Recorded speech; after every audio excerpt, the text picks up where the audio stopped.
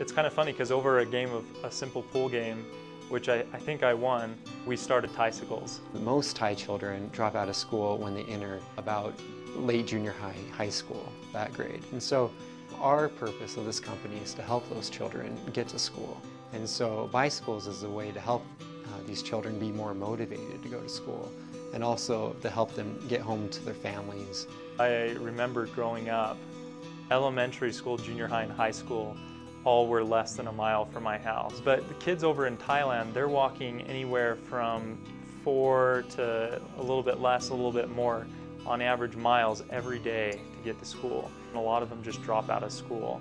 And we're trying to break that cycle. We want to help them continue, finish school, and then be able to go on and get jobs, help for their own family and their own future family as well. When you think about your education, or the education for your children, would you give $20 for them just to have a transportation so they didn't drop out? When we ask you to donate to ThaiCycles, we're asking you to do the same thing you would do for your own children. Help them stay in school and help them get a job and an education that will last for their lifetime.